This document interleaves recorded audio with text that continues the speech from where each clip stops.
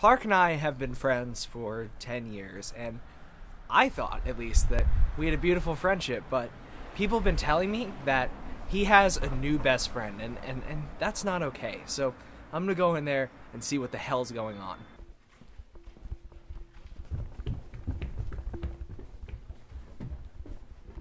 Who are you? Who the hell? Get out of my way! Who is that?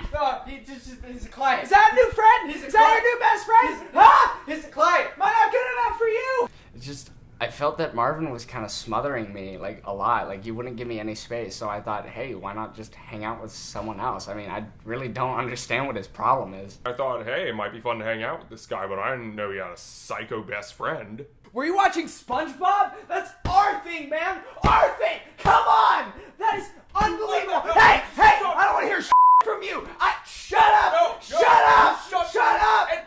I mean, I guess me and Marvin used to have fun together, like we would watch movies together, and he'd always, like, you know, push me over onto the couch and jump on me and start tickling me, or, like, whenever we had ice cream, he'd just knock it down and then pick it up and put it on his face, or we'd lay together on the bed watching SpongeBob together in just our underpants. But I mean, with Jim, it's different. Like, I mean, I just don't feel pressured to do all the things, and it's not weird. I mean, I guess I should have seen it coming. I mean, first, he turns his hair blue. Blue, of all things. Like, of all the colors to turn your hair.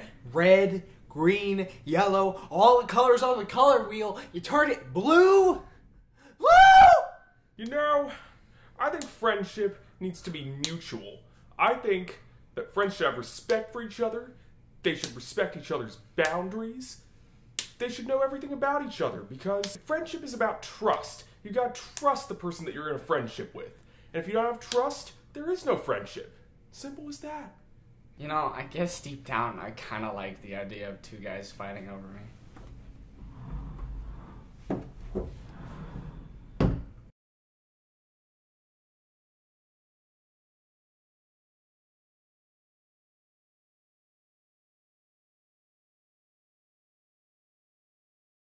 What the f are these doing?